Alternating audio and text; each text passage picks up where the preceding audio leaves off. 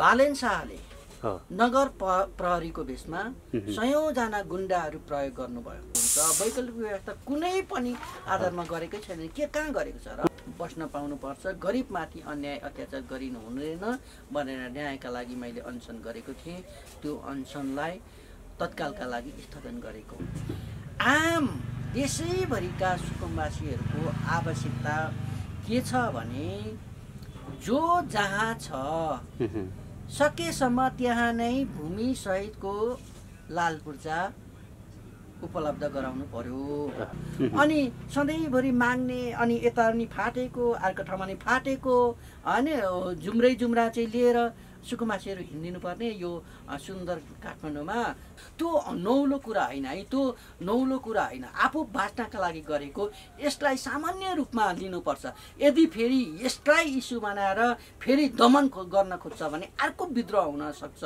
म काठमाडौँका मेयर बालेन शाहलाई पनि आग्रह र अनुरोध गर्न चाहन्छु, यसलाई ठुलो इस्यु नबनाऊ। आवाज विहीनहरूको आवाज मुल्बासी न्यूज सब्स्क्राइब गर्नुहोला। दर्शकबिन, हामीसँग जसपाका केन्द्रीय नेता दलमर्दन कामी हुनुहुन्छ। उहाँ चाहिँ यतिखेर जुन यो सुकुम्बासी समस्यालाई लिएर चाहिँ अनसन समेत बस्नु भएको थियो। उहाँसँग हामी केही कुरा गर्न लागेका छौँ, स्वीकार दिनु होला।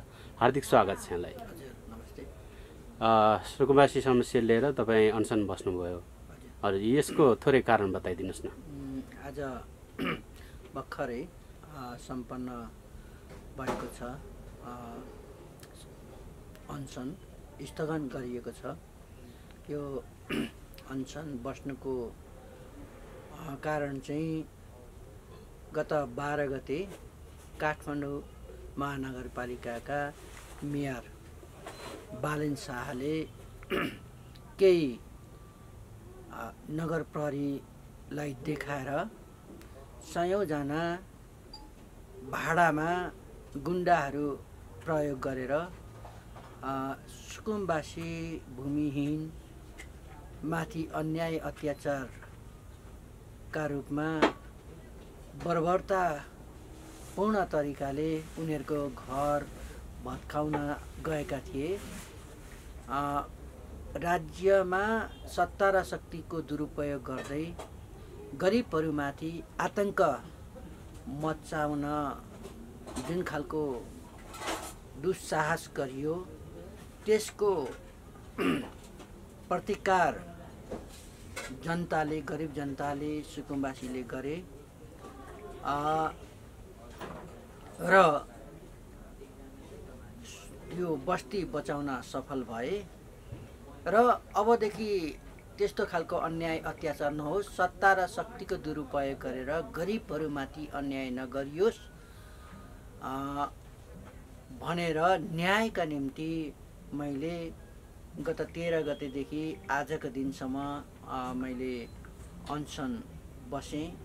सम्पूर्ण सुकुम्बासीहरूमाथिको न्यायको निम्ति, देशैभरि भएका सुकुम्बासीहरूको न्याय र अधिकारको निम्ति। फलस्वरूप सबै सुकुम्बासीहरूको सङ्घर्षले र मैले बसेको अनसनको एउटा चाहिँ अंश भनौँ, त्यसको उपलब्धि स्वरूप भन्न पर्छ। यो नेपाल सरकारद्वारा गठित राष्ट्रिय भूमि आयोगले एउटा सूचना तपाईलाई जारी गरेको छ। यो सूचना के जारी गरेको थियो भने आजकै मितिमा अर्थात् मङ्सिर चाहिँ 16 गते चाहिँ आजकै मितिमा यो सूचना एउटा जारी गर्यो। यो सूचनाले के भन्छ भने नेपाल सरकार राष्ट्रिय भूमि आयोग ताँचल काठमाडौँले अत्यन्त जरुरी सूचना भनेर यो सूचना प्रकाशन गरेको छ। प्रकाशित मिति 2079 8 महिना 16 गते। यहाँ यसरी लेखिएको छ। यही आधारमा मैले चाहिँ अनसन पनि स्थगन गरेको हो। राष्ट्रिय भूमि आयोग र स्थानीय तहहरू बीच कार्य सहमति पत्रमा हस्ताक्षर भई भूमिहीन दलित, भूमिहीन सुकुम्बासी तथा अव्यवस्थित बसोबासीहरूको व्यवस्थापन गर्नका लागि गोरखापत्र राष्ट्रिय दैनिकमा लगत सङ्कलन सम्बन्धी 35 दिने सूचना प्रकाशित गरिएका स्थानीय तहहरूमा र विगतका आयोग तथा समितिहरूका बाँकी काम सम्पन्न गर्न 35 दिने सूचना प्रकाशित भएका जिल्लाहरूमा निर्वाचन आयोगको निर्देशन बमोजिम 2079 भाद्र 31 गतेबाट स्थगन गरिएका सम्पूर्ण कार्यहरू निर्वाचन आयोगले निर्वाचन आचार संहिता लागू नहुने सूचना गरी जारी गरे पश्चात यस आयोगले अर्थात् चाहिँ राष्ट्रिय भूमि आयोगले सूचना प्रकाशन गरी पुनः सुचारू गर्नेछ। तत्पश्चात लगत सङ्कलन प्रमाणीकरण निस्सा वितरण जग्गा नाप जाँच र लाल पूर्जा वितरण सम्बन्धी सम्पूर्ण कार्यहरू तत्काल सञ्चालन गर्ने गरी आवश्यक तयारी गर्न र लगत सङ्कलन र प्रमाणीकरणको कार्य सम्पन्न नभएसम्मका लागि काठमाडौँ महानगरपालिका सहित सम्पूर्ण स्थानीय तहहरू र सबै सरकारी तथा गैर सरकारी निकायहरूलाई कुनै पनि स्थानका भूमिहीन दलित, भूमिहीन सुकुम्बासी र अव्यवस्थित बसोबासीहरूका बस्ती हटाउने र उनीहरू असुरक्षित हुने गरी कुनै पनि कार्य नगराउन यो सूचना प्रकाशित गरिएको छ भन्ने सूचना प्रकाशित गरिसकिसकेपछि देशैभरिका सुकुम्बासीहरूलाई केही राहत मिलेको अनुभूति मैले गरिसकिसकेपछि आजकै दिन फेरि चाहिँ विगत 4 दिनदेखि मैले आमरण अनसन मैले गरेको थिएँ र विगत 4 दिनदेखिको आमरण अनसन चाहिँ एउटा प्रेस विज्ञप्ति जारी गरिकन मैले आमरण अनसनलाई तत्कालका लागि स्थगन गरेको हो र त्यो स्थगन गरेको कुरा पनि प्रेस विज्ञप्ति मार्फत मैले जानकारी गराइसकेको छु र फेरि पनि यहाँ तपाईँ आउनु भएपछि फेरि पनि म यो वाचन गर्न लागेको छु है त। एकदमै यहाँ यसरी लेखेको छु मैले आजको यो चाहिँ 4 दिनसम्म गरेको चाहिँ आमरण अनसनलाई किन 81 चाहिँ मैले यो अनसन स्थगन गर्न पुगे भन्ने कुरा संक्षिप्तमा यहाँ प्रेस विज्ञप्ति मार्फत म जानकारी गराउन चाहन्छु। प्रेस विज्ञप्ति विगत 18 वर्षदेखि काठमाडौँको थापाथली स्थित बागमती किनारामा रहेको सुकुम्बासी बस्ती रहेको विदितै छ। यो सुकुम्बासी बस्तीलाई हटाउन गत 2079 मङ्सिर 12 गते काठमाडौँ महानगरले डोजर सहित जङ्गली शैलीमा आक्रमण प्रयास गरेको थियो। सो कार्यलाई सुकुम्बासीहरूले सशक्त प्रतिकार गरी विफल पारिदिएका थिए। देशैभरि रहेका सुकुम्बासीहरूमाथि भएको र हुँदै आएको यस प्रकारका जङ्गली शैलीको राज्य आतंक भए लगत्तै भूमि सहितको स्थायी बसोबासको निम्ति भूमिहीन दलित, भूमिहीन सुकुम्बासी, अव्यवस्थित बसोबासीहरूको तत्काल व्यवस्थापन गर, सुकुम्बासी भूमिहीन गरिबमाथि पटक पटकको राज्य आतंकको विरुद्धमा न्यायका लागि मिति 2079 मङ्सिर 13 गते देखि अनसन सुरु गरेको थिएँ। आज मङ्सिर 2079 16 गते नेपाल सरकार राष्ट्रिय भूमि आयोगले अत्यन्त जरुरी सूचना जारी गरी भूमिहीन दलित, भूमिहीन सुकुम्बासी, अव्यवस्थित बसोबासीहरूको बस्ती हटाउने र उनीहरू असुरक्षित हुने गरी कुनै पनि कार्य नगराउन काठमाडौँ महानगरपालिका र सम्पूर्ण स्थानीय तहहरू सबै सरकारी तथा गैर सरकारी निकायहरूलाई सूचित गरेकाले 4 दिनदेखि अनसनरत म दलमर्दन कामीले आज मिति 2079 मङ्सिर 16 गतिका दिन यो अनसन कार्यक्रम तत्कालका लागि स्थगन गरिएको जानकारी गराउन चाहन्छु। धन्यवाद। दलमर्दन कामी, सल्लाहकार संयुक्त राष्ट्रिय सुकुम्बासी मोर्चा नेपाल तथा राजनीति समिति सदस्य जसपा नेपाल 2079 मङ्सिर 16 गति।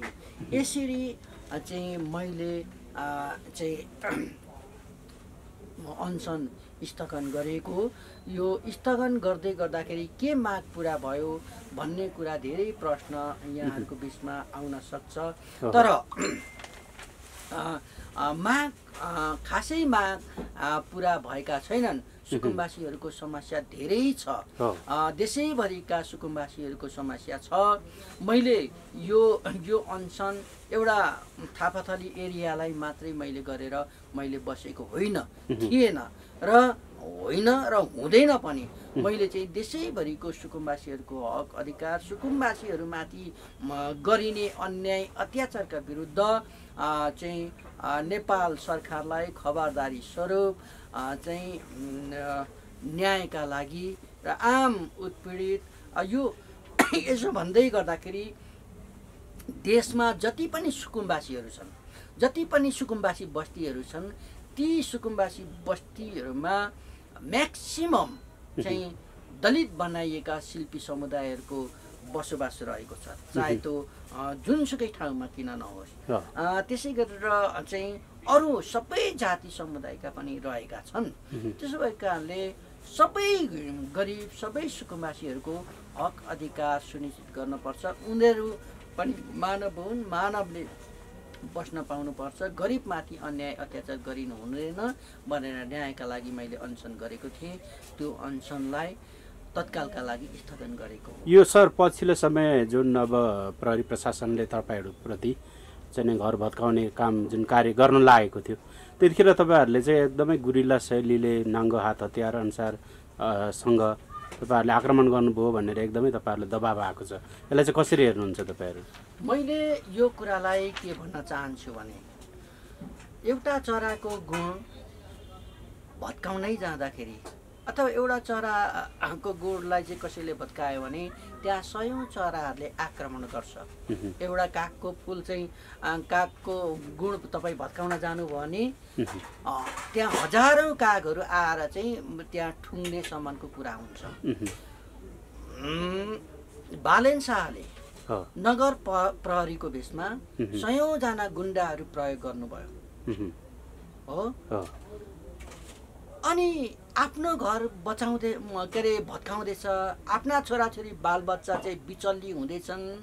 आफ्ना छोराछोरी स्कुलमा गएका छन्, आउँदाखेरि चाहिँ उनीहरू चाहिँ नाङ्गो आकाशमुनि बस्दैछन् भने ती आमा बाउले त्यत्तिकै, ती दाजुहरूले, ती दिदीहरूले त्यत्तिकै हातमा दही जमाएर बस्दैनन्। एउटा गीतै छ, गाउँ गाउँबाट उठ, बस्ती बस्तीबाट उठ।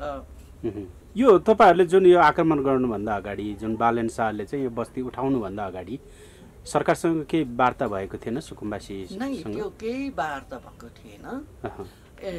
त्यो वार्ता उहाँले बरु चाहिँ के चाहिँ भएको थियो भने करिब 1.5 महिना अगाडि चाहिँ यो सुकुम्बासीसँग सरोकार गाँठ्ने भूमि आयोग, बालेन शाह स्वयं आफै, बागमती सभ्यता त्रिपक्ष बसेर र त्यसमा सुकुम्बासी राष्ट्रिय मोर्चाका नेताहरू पनि बसेर एउटा हस्ताक्षर के गरेका छन् भने वैकल्पिक व्यवस्था बिना कुनै पनि सुकुम्बासीलाई उठीबास नगर्ने भनेर एउटा हस्ताक्षर गरेका छन्। वैकल्पिक व्यवस्था त गर्दैको हो भन्ने कुरा आएको छ नि बालेन साहब। होइन होइन, त्यो कहाँ त्यस्तो हुन्छ? वैकल्पिक व्यवस्था कुनै पनि आधारमा गरेकै छैन। कहाँ गरेको छ र? कुन अपार्टमेन्ट कहाँ अपार्टमेन्ट दिएको छ, मिलाइदिएको छ, त्यहाँ चाहिँ तपाईँहरू जानु नचाहेको भन्ने कुरा पनि त आएको छ। होइन, त्यो अपार्टमेन्ट हामीलाई थाहा छैन। हाम्रो विषय हाम्रा सुकुम्बासीका अभियन्ताहरू, संयुक्त राष्ट्रिय सुकुम्बासी मोर्चा भन्ने छ, त्यसको सल्लाहकार म स्वयं आफै पनि हो। त्यसका नेताहरूसँग कोहीसँग केही छलफल भएको छैन। तर सुन्नमा आए अनुसार र त्यहाँ हाम्रा केही एकाध साथीहरू पनि जानुभयो। त्यहाँ चाहिँ धेरै कार्यालयहरू छन् होइन। त्यहाँका बासिन्दाहरूले नि यहाँ सुकुम्बासीहरूलाई हामी बस्न दिँदैनौँ, हामी राख्दैनौँ भन्ने कुरा छ। अर्को कुरा, प्रमुख कुरा चाहिँ के छ त भन्दाखेरि त्यहाँ 16x16 को 3वटा कोठा बनाएको छ भन्ने सुनियो।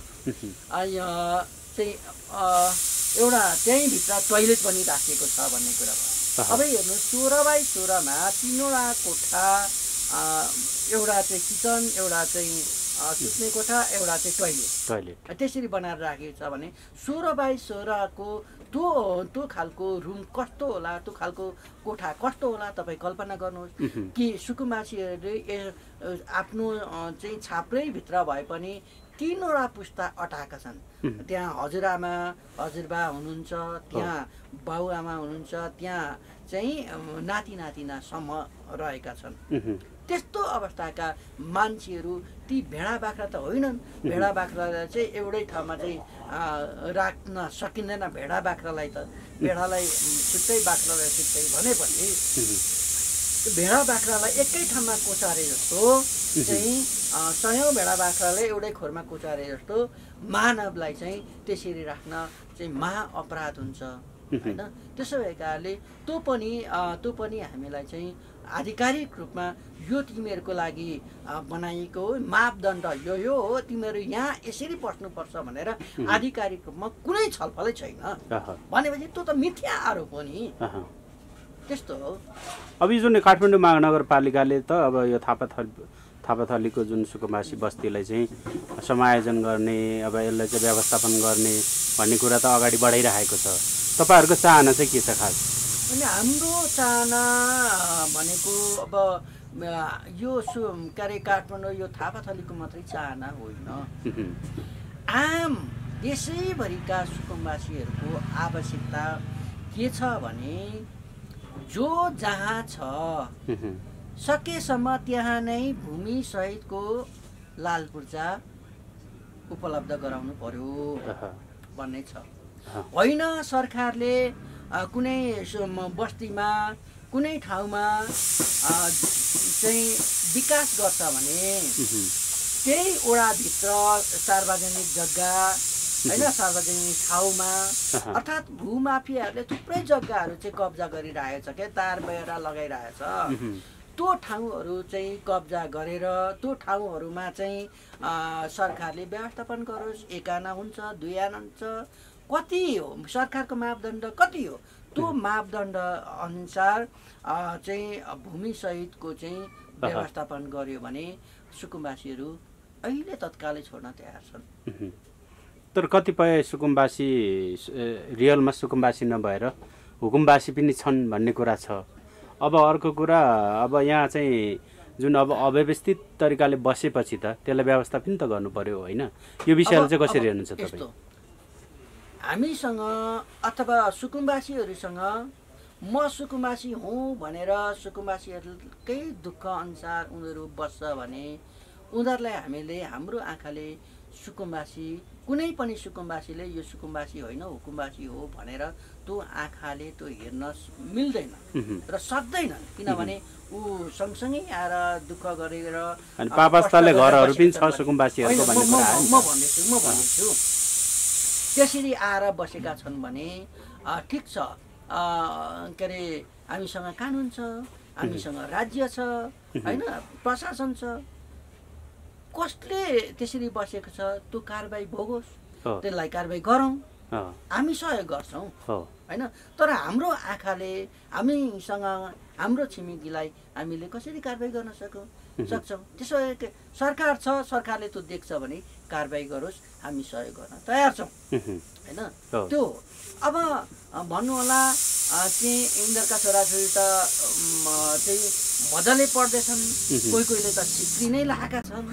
ए बाबा, यो कुरा एकदमै उठिरहेको छ। अनि सुकुम्बासीहरू भएपछि हामी देशको राजधानीमा छौँ, अनि सधैँभरि माग्ने, अनि यता पनि फाटेको, अर्को ठाउँमा नि फाटेको होइन, जुम्रा चाहिँ लिएर सुकुम्बासीहरू हिँडिदिनु पर्ने यो सुन्दर काठमाडौँमा, यो सुन्दर देशको राजधानीमा। अनि उनीहरूले चाहिँ बिचारा साहुकोमा गएर चाहिँ लुगा धोइदिन्छन्, साहुकोमा गएर चाहिँ भाडा मारिदिन्छन्। त्यो पैसाले कम्तीमा नि आफूले चाहिँ कपडा त किनेर लाउँछ नि त, लाउनु पर्यो नि, अनि चाहिँ नुहाउनु पर्यो, सुकिलो भएर चाहिँ हिँडिदिनु पर्यो। त्यही साहुको लागि पनि सुकिलो बनिदिनु पर्यो, त्यही चाहिँ यहाँका चाहिँ यो राजधानीका अथवा सहरका मान्छेहरूको लागि पनि राम्रो बनिदिनु पर्यो नि त। उसको अवस्था नहुँदै पनि र आफ्नै स्वास्थ्यको लागि पनि चाहिँ सुकिलो बुकिलो बन्नु पर्यो नि त। त्यसो भएकाले मान्छे हो, चेतना छ। अब चाहिँ देश चाहिँ अब के अरे मानव चाहिँ अब विकास र समृद्धिले अब चरम चुलिँदै गरेको अवस्थामा अनि सुकुम्बासीहरू चाहिँ जुम्रा लिएर हिँड्नु पर्ने, अनि फाटेको लुगा लगाएर हिँड्नु पर्ने, यो कहाँसम्मको अमानवीय क्रूर चिन्तन हो क्या। अनि सुकुम्बासीहरूले चाहिँ एउटा चाहिँ बाइक चढ्न नहुने, अनि एउटा घर बनाउन नहुने, कहाँसम्मको चाहिँ त्यो अपराधी चिन्तन हो क्या। सुकुम्बासीहरूले कम्तीमा नि उसले चाहिँ घरको काम गरिदिन्छ, एउटा परिवारमा चाहिँ 2जना 3जना काम गर्छन्, अनि उनीहरूले पैसा कमाउँछन् होइन, पैसा कमाउँछन्। उसलाई पनि राम्रो चाहिँ खान मन लाग्छ, राम्रो लाउन मन लाग्छ, उसले पनि त सुन लाउन मन लाग्दो हो नि त बिचरा होइन, लगाइदियो त। अब के गर्ने त, यहाँ चाहिँ करोडौँ रुपियाँ चाहिँ भ्रष्टाचार गरेर चाहिँ उनीहरूले चाहिँ ऐसा चाहिँ के अरे महल बनाउन हुने, भ्रष्टाचार गर्ने, गुन्डागर्दी गर्ने, अनि चाहिँ अकुत सम्पत्ति कमाएर चाहिँ महल बनाउनु हुने बिचारा सुकुम्बासीहरूले चाहिँ अनि दिनरात काम गरेर कमाएको पैसाले लगाएको सुनमाथि चाहिँ आँखा गाडिने कहाँसम्मको अन्याय हुन्छ क्या होइन। बिचारा तपाईँ हेर्नु होला, एउटा चाहिँ मिस्त्रीले एउटा चाहिँ ज्यामी काम गर्न थाल्यो भने तपाईँको महिनामा चाहिँ 20,000 रुपियाँ कमाउँछ, अनि त्यो 20,000ले चाहिँ 10,000 चाहिँ आफ्नो छोराछोरीलाई खुवाएर चाहिँ 10,000 चाहिँ के अरे चाहिँ 10 महिना राख्यो भने त 1 तोलाको सुन आयो नि त।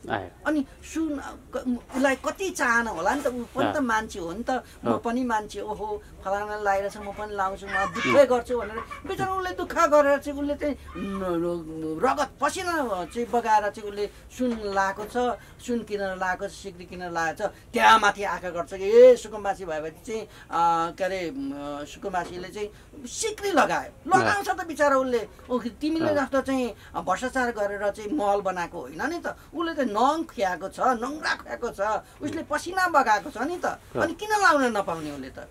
उसलाई स्वतन्त्रता छैन, उसले राम्रो चट्ट लाएर हिँड्दाखेरि हाम्रो सुकुम्बासीका छोराछोरी हिरो हिरोइनी जस्ता छन् नि, किनभने उनीहरूले दुःख गर्छन्, लाउँछन्, राम्रै कपडा लाउँछन् त, राम्रै मिठै खान्छन् त, खानुपर्छ त नि। ठिक छ, अब भने हामी कार्यक्रमको अन्त्यमा छौँ। कार्यक्रमको अन्त्यमा जुन सुकुम्बासी समस्यालाई अब कसरी सरकारले हल गरिदिए हुन्थ्यो जस्तो लाग्छ तपाईँलाई? होइन, अब यस्तो सुकुम्बासी समस्यालाई, यो समस्या एउटा ठाउँको होइन, यो थापाथलीको अथवा कुनै एउटा चाहिँ सङ्कमलको अथवा कुनै एउटा चाहिँ ठाउँको मात्रै होइन क्या। सुकुम्बासी समस्या आम देशको समस्या हो। यो चाहिँ राज्य नै गम्भीर हुनु पर्यो, राज्य गम्भीर हुनु पर्यो, अनि चाहिँ राज्यको संयन्त्र छ, सुकुम्बासी भूमि आयोग छ, सुकुम्बासी आयोग छ होइन। अनि तपाईँको चाहिँ सुकुम्बासी सम्बन्धी काम गर्ने लामो समयदेखि काम गर्दै गरेका चाहिँ समाजसेवीहरू छन्, अनि विभिन्न सङ्घ संस्थाहरू छन्, अन्तर्राष्ट्रिय मापदण्ड होला सुकुम्बासीलाई हेर्ने, ती सबै कुरा केलाएर सरकारले एउटा हाम्रो देशमा कस्तो खालको नीति बनाउँदा सही हुन्छ भन्ने खालको एक खालको नीति बनाएर त्यसलाई चाहिँ तत्काल चाहिँ कार्यान्वयन नीति मात्रै बनाउने होइन क्या, त्यो नीति बनाएर त्यसलाई कारबाहीमा लानु पर्यो क्या, होइन कार्यान्वयनमा लानु पर्यो। त्यो भएपछि समाधान हुन्छ। होइन म चाहिँ पेलेरै गर्छु, त्यो पेलेरै के अरे दादागिरी देखाएरै चाहिँ जित्छु, आतङ्क मचारै चाहिँ यिनीहरूलाई चाहिँ पेल्छु भने त विद्रोह हुन्छ त। मान्छेले त हतियार निकाल्छ आफू बाँच्नका निम्ति, मर्न र मार्न तयारी हुन्छ नि यार। आफ्नो छोराछोरी बचाउनका निम्ति, आफू बाँच्नका निम्ति मर्न र मार्न तयार हुन्छ नि। तपाईँले पालेको दुध खुवाएर पालेको चाहिँ बिरालोले त तपाईँलाई घाङ्गारङ गरेर टोक्न खोज्छ भने मान्छे हो, मान्छेमा त विद्रोह हुन्छ नि त। अब त्यो आफूमाथि चाहिँ आक्रमण गर्छ भने त्यतिखेर चाहिँ प्रहार गर्छ नै गर्छ क्या। त्यसो भएकाले अहिले जुन खालको अस्तिको दिन के अरे यो काठमाडौँका